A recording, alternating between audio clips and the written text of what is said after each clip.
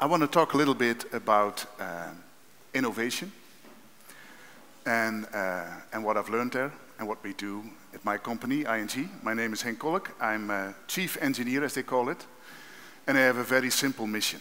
And my mission is to put all of the future of ING in the hands of the engineers.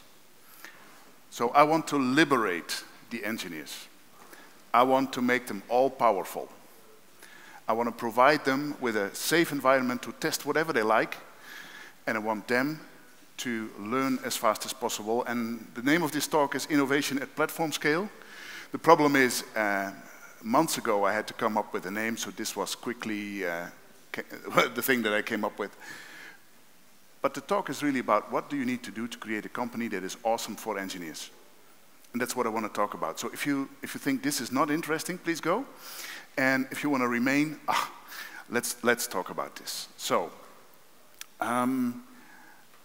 I do some more talks, and I just want to warn you, whatever we did or thought that we did the right thing is not a menu or a recipe for other companies. So, the only one that can decide whether something is a valuable idea for you in your situation is you, actually, right? We want you to decide whatever you want to do, if you're working for us or in some other company, but it's your decision. So, let's talk a little bit about agility, because ING has been chasing agility now for multiple years. And agility is a cool thing, right?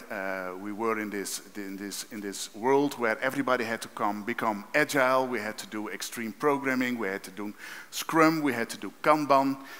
And that's all great. And at the end of the day, it's not about these fancy words. It's just about when something is very complex, you need to take little steps and then check whether it works. That's all. And even this rule doesn't always apply. When I drive to my work every day, it would be very mean to the rest of the users of the streets if I stopped every 50 minutes to check where I am and if that little 50 meters forward was okay. So sometimes we use a waterfall method, often we use an agile way of working, but basically what we need all of you to do is think. We need you to think. We need you to think about what is the best thing that we can do right now.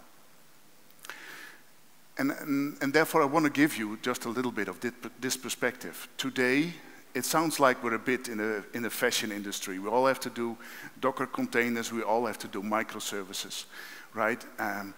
We all have to do hypothesis-driven development.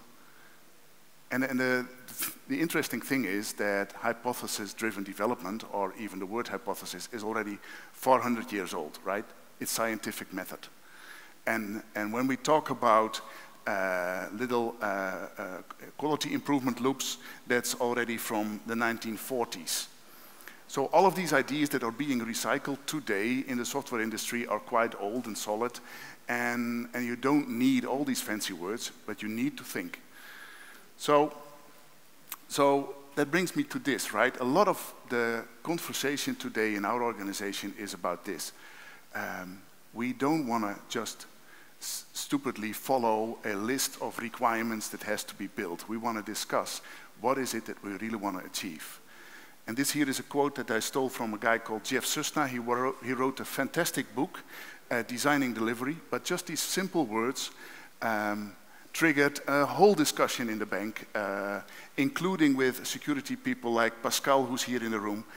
What is it really that we want to achieve, and how can we do that better? And John here likes to explain this principle like this. He has this famous story about a question that NASA asked. I'm in front of my slides. That NASA asked a couple of years ago. They said, hey, we want a pen that writes in space. And this pen that writes in space is a thing that is hard to achieve. Imagine the test environment. It's a bit expensive. And the problem is you have no gravity in space, so you need to do it a different way. But this was not an outcome, right? The outcome was they needed something to write in space. The Russian had a better solution. They said, we just use a pencil.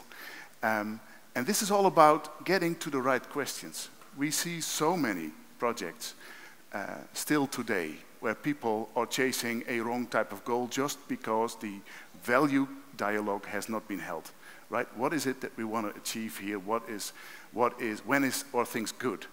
So outcomes over impositions really brings us continuously to what kind of problem is it that we're trying to solve. Now, and here's my whole point of today. If you remember one thing, engineers should be involved in this discussion. This is not something that somebody else decides. This is what a team, together with a product owner, latches onto. What is the problem that we're trying to solve, and how do we solve it best? And I've seen so many times that the problem either disappears or gets rephrased in a way that it's very simple to achieve. Yeah? And why do we all do this?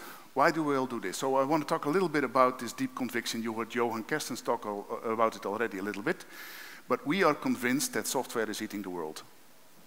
In my company, people are convinced that software is eating the world, and that if we are not great in software engineering, we will just perish. The other thing is, if we become great in software engineering, we will win this game. And that's our mission. And we can only do that in one way, just making sure that all software engineers are empowered to learn as fast as possible. I'm quite happy that the IT Academy is sitting over here. They help us with that. So learning as fast as possible in as many directions as possible is what we try to achieve. So software is eating the world. Very important idea. It was a quote by Mark Andreessen. He was convinced that Silicon Valley type startups can basically wipe out any industry. Then speed is market share. Adrian Cockcroft demonstrated this principle at a company called Netflix. So Adrian was one of the distinguished engineers at Sun Microsystems, but he took Netflix to the cloud. Basically, he was the first one to do it. And although things were looking really bad for Netflix at that time, other big companies were already latching onto streaming video. He just showed that by being faster and solving problems in a better way, that you can gain that market share that otherwise could elude you. Yeah? And we need more brain power on that. So the last one, platforms eat pipelines. I'll take a little bit, because the talk is about innovation at platform scale. I'll take a little bit more time about this. So platforms eat pipelines is about a new business model. The new business model that is winning from existing industries, and that we all should understand better. Because in this new business model, there are design principles that we need to understand, all of us, if we are to help our companies be better. So platforms eat pipelines is a phrase that my colleague Ron Kursik uses a lot. And it's about this. A platform no longer just produces a product, but it serves an ecosystem of consumers and suppliers, like Google does. People want to search, businesses want to sell advertisements. If you serve both, if you serve that as an ecosystem, you can grow very rapidly. You would want to eliminate gatekeepers in that process to scale efficiently. So if you look at Airbnb, for example, it eliminates gatekeepers in the sense that there's nobody deciding whether you can rent a room or not. You don't have to search for telephone numbers. You don't have to go to complicated booking sites. They just created a very simple platform in software that allows you to do this. And just like Uber, they run on a not even mine inventory, which is really cool because that allows them to scale fast. So Uber doesn't own any cars yet. But they don't own any cars, they don't own drivers, right? They can just leverage something that is already existing in a very rapid way. So this is why platform business models are really important. And if we create platforms in big companies for engineers, we have to look at these principles and use them in the same way. So there should be no more gatekeepers for engineers to push software to production. There should be no more gatekeepers if you want to request a virtual machine. There should be no more gatekeepers if you want to play around with software, yeah? Because you have to learn. No more gatekeepers. And this is my mission, to give this to engineers at my company. a platform that allows them to do just this.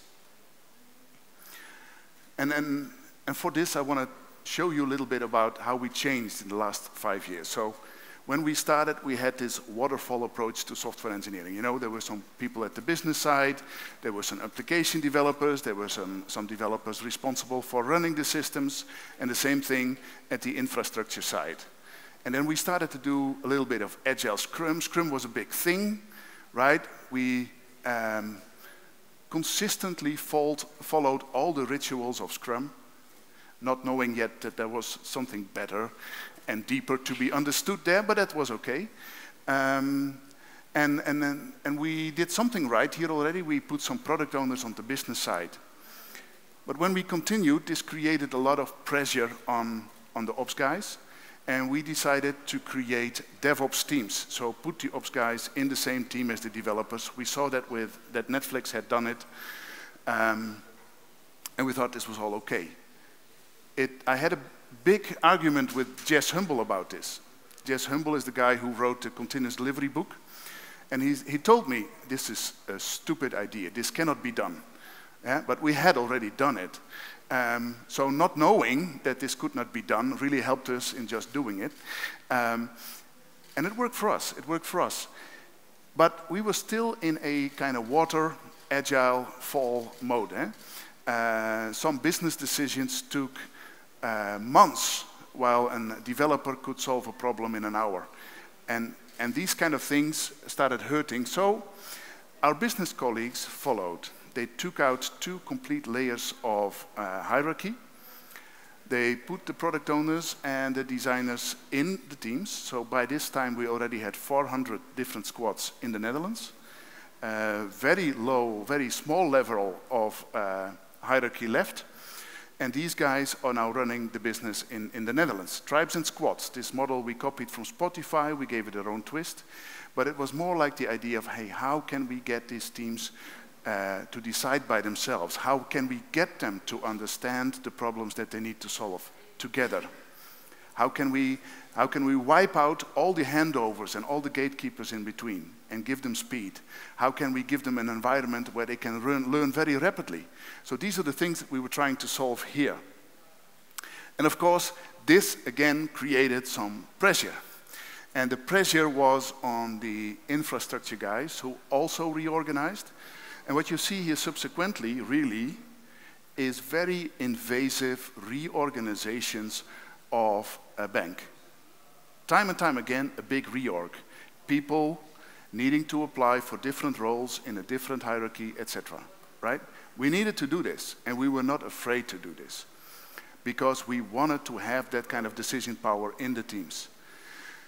Now, we still have manual IT risk processes, right? And this year, we're going to make the big push to even smooth that out for the developers. So when we're done, my friends here, John and Pascal and me, when we're done, engineers can just define on their version control the VMs that they need, the firewall connections that they need, the operating systems that they need. They can configure everything from version control and spin it up to production.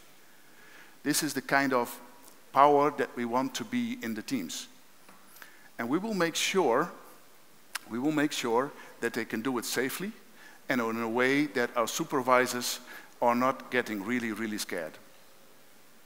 Yeah? And the last thing is pretty fundamental for us, right? We're a bank. By law, we need to have a first, a second, and a third layer of defense when people talk about IT risk. But there's no law that tells us exactly how to do this. So this is something that we as engineers really had to get involved in. How do we design safety? How do we design security? How do we design availability into our way of working, into our automation in such a way that it's really safe for engineers to play around and learn very quickly? If you want to learn what a little bit more or a little bit less memory does for your system, you just need to be able to spin it up and test the whole thing in a couple of minutes. There should be a principle of no fear. No fear for testers just to test the hell out of our systems. Break it. Break it. And because if you break it, it's not a bad thing. If you break it, you just can recreate it in a couple of minutes from version control again. Right? So this is the last bit. This is our last agile mile, if you want to call it like that we want to go through. So, this has been a journey for engineers, for product owners, and for IT managers that has been changing their worlds quite significantly. And I hope you can see it, it's on the bottom, but engineers, 5 years ago, they were just responsible for coding, or responsible for manual testing, or responsible, yeah, you can stand up to make pictures, but, or responsible for designing, right? We split it up in disciplines and then we created roles per discipline. And no more. We want engineers that are full stack engineers. And if you're working with us, we want you to mature and grow into this full stackness, meaning that you understand the operating system, you understand the networking, you understand the firewalls, you understand the JVM, you understand all the middleware, and because you have been allowed to play with it as much as needed to build your systems.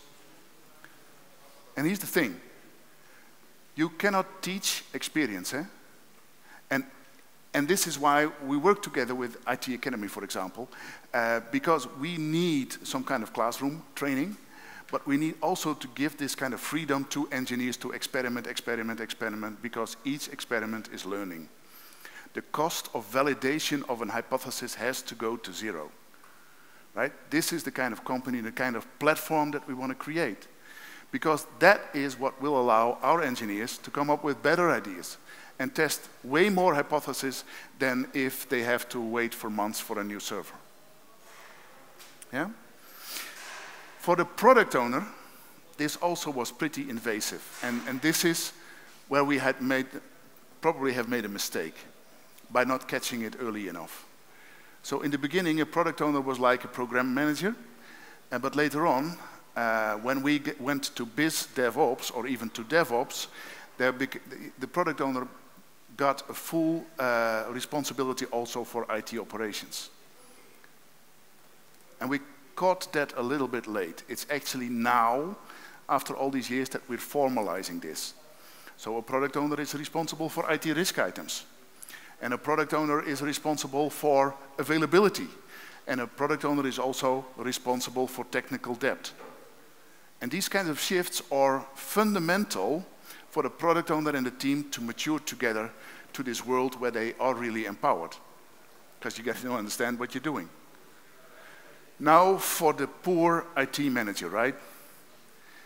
The IT manager, 5 years ago, he was the boss. Just like Michael here, the boss, right?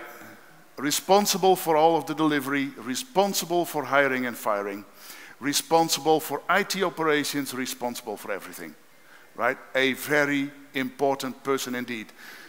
And of course, he still is.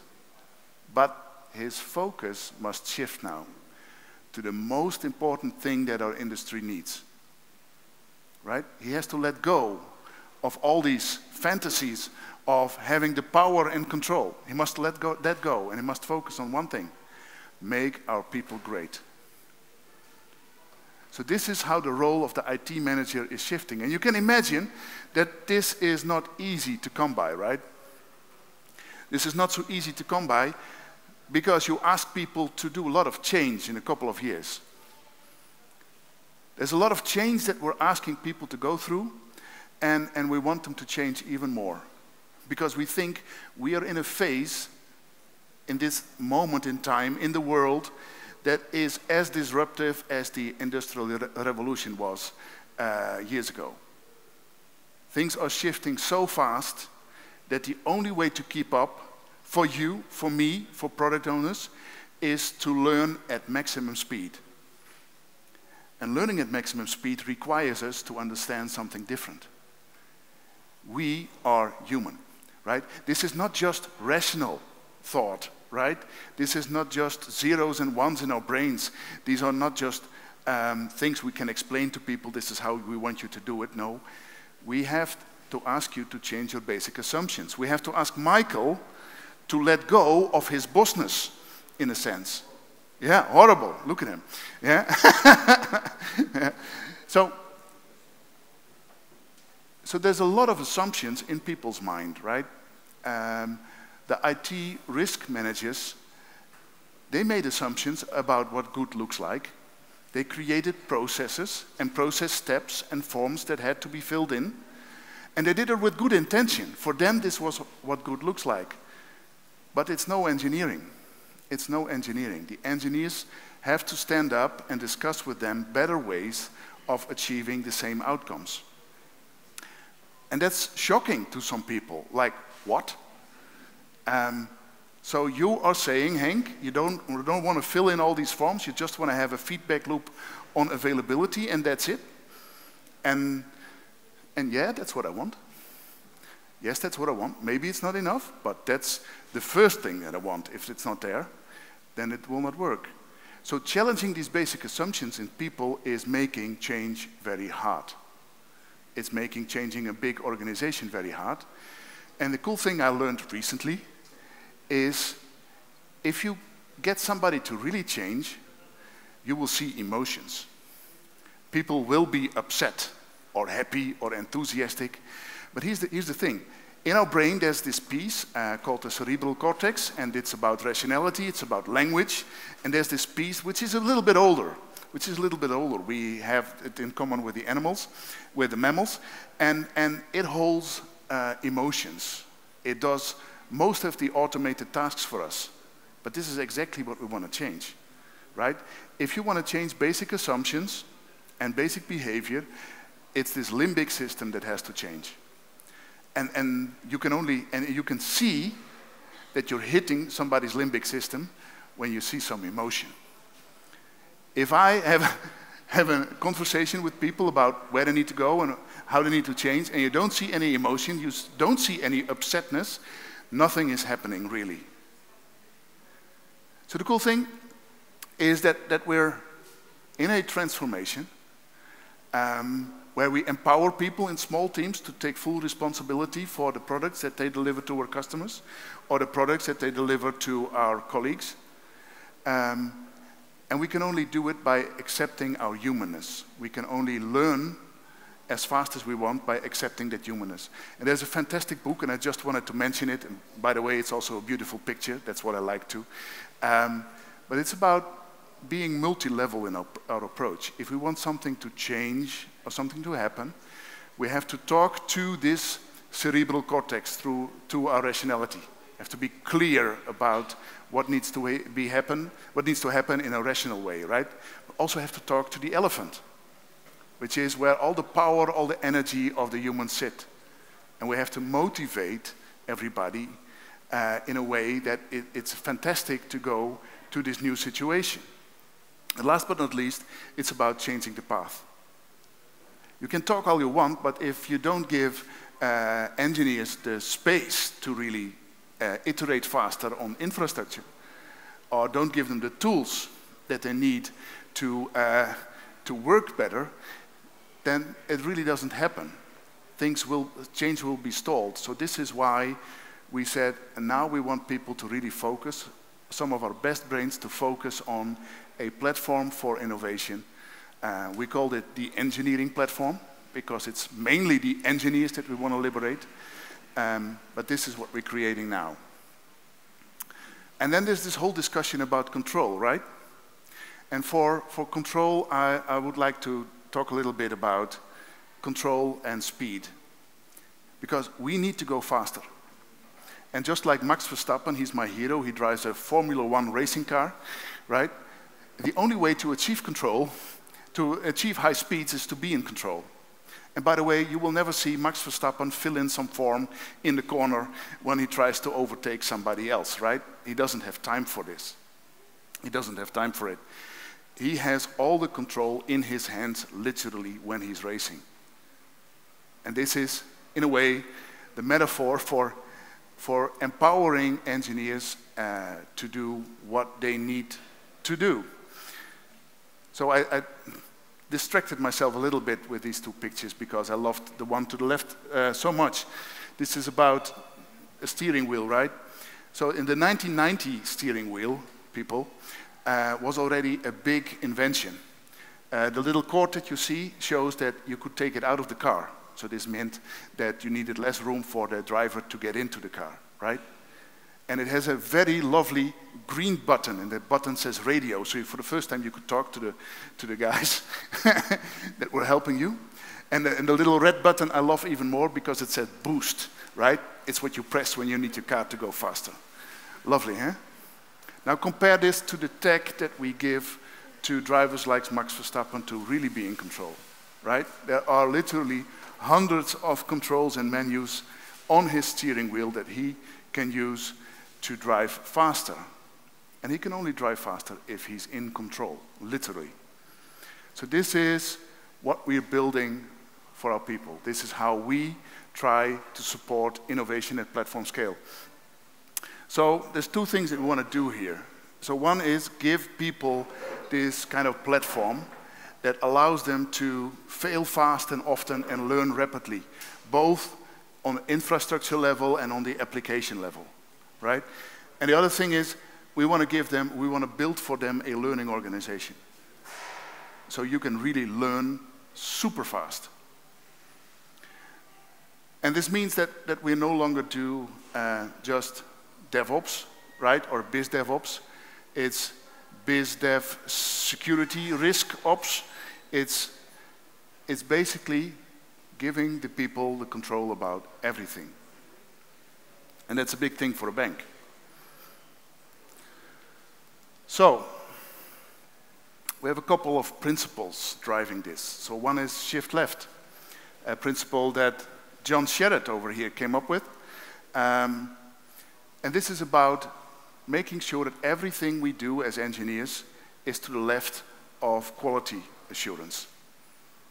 Yeah? If you just picture, you start to the left, your left, with some kinds of backlog, and you go all the way to right to systems in production, there is some quality assurance going on, right? Humans should be to the left of that quality assurance, everything. So there's no more patching in production.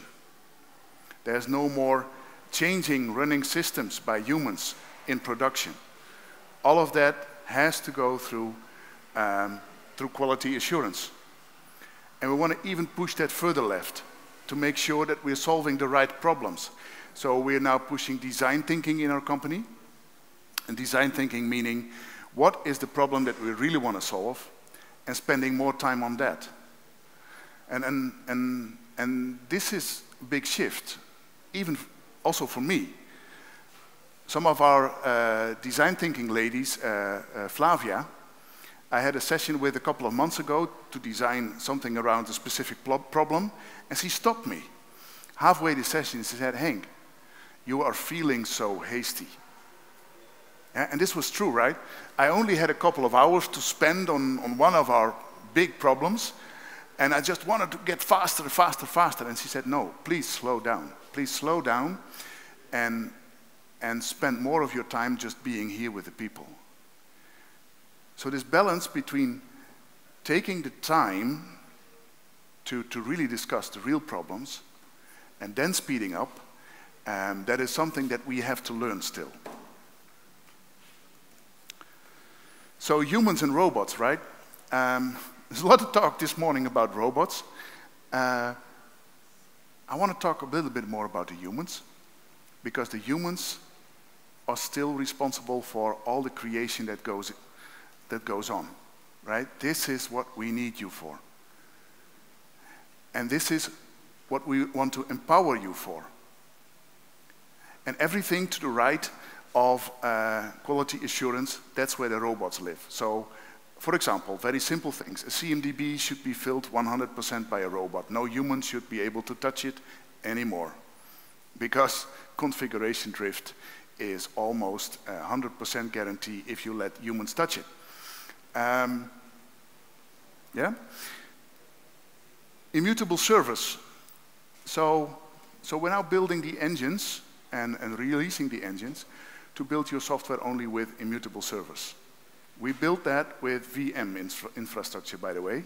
A little bit old-fashioned, but it has been maturing greatly.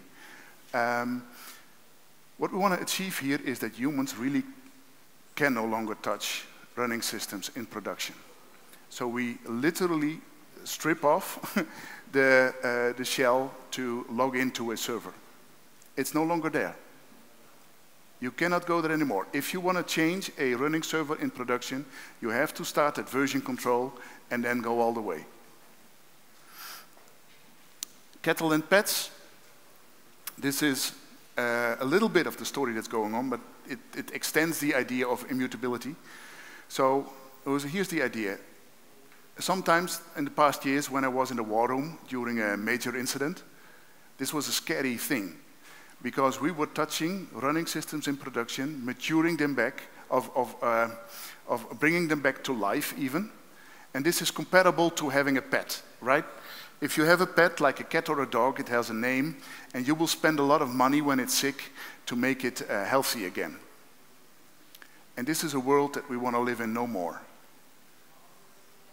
We want everything treated as cattle. So what's the difference? If you have a herd of cows and one is sick, you just go, yeah? And you kill it off and put in a new one. And of course, this sounds a bit harsh when I'm talking about animals, but the whole idea is that this is just software. Eh? This is just software. Eh? So we want to be able to gradually increase the DNA of our cattle as opposed to touching living animals and bringing them back to life. And that's a big shift in the bank. And that means that all infrastructure has to be code too. And this is a big shift for a lot of people, especially for some of our infrastructure colleagues who really struggle with this. And you can see them shift, and they're getting it, but to retrain yourself and make sure that everything you do is under version control, from an infrastructure perspective, is a really big deal. So here's my little visualization of what we're trying to do here, to allow engineers to change their company. And basically it means that we have a number of data centers and we have this kind of control plane with little robots, and little robots that guarantee that we are in control, that guarantee that our engineers are in control, that everything that they do is auditable in a way that fulfills all the needs of our supervisors. And this is what we designed last year. Two of the guys who did that are sitting here.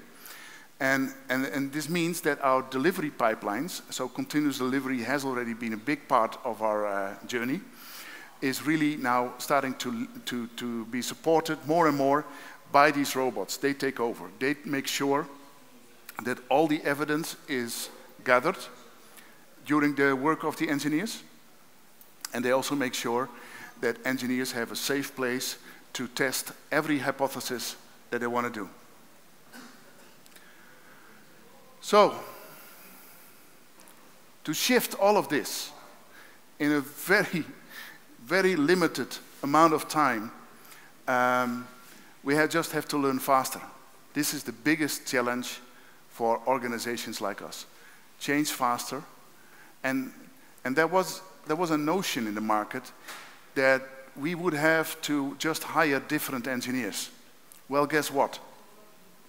They're not there. And of course, some of them are there, right? But if we would have to fire everybody in the bank and hire a bunch of new people, that would be such a silly business case because there's so much knowledge in the minds of the people already in the bank, right? And we want to rather invest in our people to make sure that they grow to that level of great skill. And this is why we're talking a lot about the learning organization, but actually doing it a lot. And this means also that weird assumptions from the past, right? That we had business architects and solution architects and requirement specifiers and designers and coders and testers and operators and deployers and I don't know what, that these were all different people. That IT has to be killed. That idea has to go. We want you to be able to learn in all of these directions. Because you can. You can do so much more. right? This is just a false assumption in the industry, and we have to fight it. What we want is for you to be able to learn very quickly and in multiple directions at the same time. And this is the muddy way of that people learn, right? In the past, we like to give you a course or a training and then for you to follow it, and then thinking, when you followed that training, we could sign you off and give you a certification, right? It's not how humans learn. It is not. We learn a lot at the same time by doing many things, by talking to great colleagues, and we can develop ourselves so fast in so many directions. This idea has to go, and this is why we built a new HR system. So we asked our HR colleagues also to change, and basically what we try to say here is that people in a company who learn to be very competent or even experts, they should be paid very well for the impact that they have on a company. And this is how we want to coach people to whatever they want to do in life, in their profession, grow really fast and reward them for the learning that they did. So, all of that being said, a less inspiring picture, because I tried to say too much here at the same time. What you see is that in software companies like a bank, agile product management is a skill that has to be supported by tools. And you have to do two things. You have to give the tools to the product owners, and you have to teach them how to grow into their role. Same goes for the creativity part, right? Allowing designers and engineers to do their work on every level, if it's infrastructure, if it's security testing, if it's just functional testing, if it's designing, and give them the tools to grow really fast, automate all of the testing, and make sure that the robots can do the biggest part of the operations. So, in the words of the guy that talked about total quality management the most, right? Learning is not compulsory, survival is neither. Eh? So thank you. This was my little talk for this afternoon.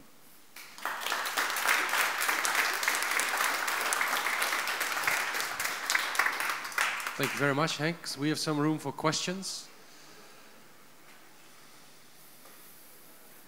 Some questions. No questions. Yeah, that's also good. Oh. Thank you. So can you talk a little bit more about the shift left concept and exactly how do you apply that in the work? Oh, a little bit more, actually. No? Okay. I'll talk a little bit more about the shift left concept. So, in our industry today, we are changing running systems in production. And we are doing that without proper testing. For example, when we have a problem with the network, we just go into routers, we go into firewalls, and we change them manually by hand. This is a big problem because all of this happens under high stress because something is wrong. And then we're not entirely sure whether we fed this back to our CMDB or to all the other firewalls or to all the other networking devices. This rarely happens. And this means, by definition, that over the years, the configuration of everything you think you have running in production will just be not in control, entirely different everywhere. So shifting left more means making sure that every change you do to production systems, even to the infrastructure or to firewall ports, are done together with the application code. So basically what we do is, let me describe the process. So we have version control system. This is where we define the blueprints of the bank. So basically the blueprints of the systems, the blueprints of the stacks, the blueprints of how various components interact with each other, the software that is running on these components, both the binaries and the software that we need to compile in the next version, and we have all of that under version control. And this way, we can test a domain or an application or a complete domain from version control. We can regenerate it every time and test it as a whole, including all the infrastructure definitions, right? This means that we can have total quality control over, over our software. Of course, this is not enough of a guarantee, but it's much better than what many companies have today. Because today, you do not even know whether your acceptance test environment is exactly configured like your production environment, because some human was doing that configuration when he created the machines.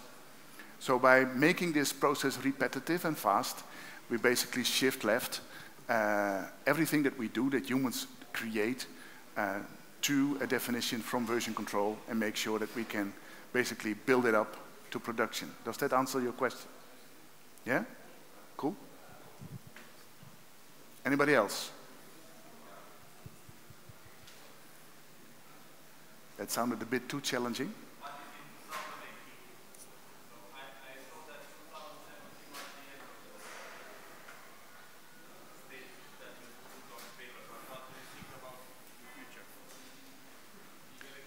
No, please give him the microphone. Sorry.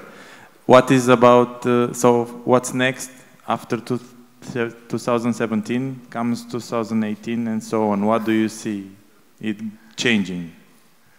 So here's my ambition. In 2017, I want to give this tool set to all our engineers in all our countries. I want to onboard them on this engineering platform within ING. I cannot look any further ahead. Probably we will do a lot of tweaking and tuning in between, but this is the biggest step ever that I have done. So in 2018, I have no ideas yet. I hope they fire me. Yeah. Thanks. Okay. No more questions? One more. Yeah. We are thinking about what's next, and we're having something else every year. But I think that you can agree with me, there are some teams and some projects where we are like 2014, 2012. Do we think that maybe we want to stop and actually see what we have, reflect, and maybe then think forward? So your question is really, aren't we changing too fast? Do we need some more time for reflection? Yes. Yes. I can only agree. So that's why we come to conferences. No. Do we take enough time to reflect? I'm pretty sure that we don't. Yeah? So let that be the final remark at this talk. Yeah? We need to do this more. We need to make more time. We need to stop firefighting, and we need to start taking more time to think. Thank you.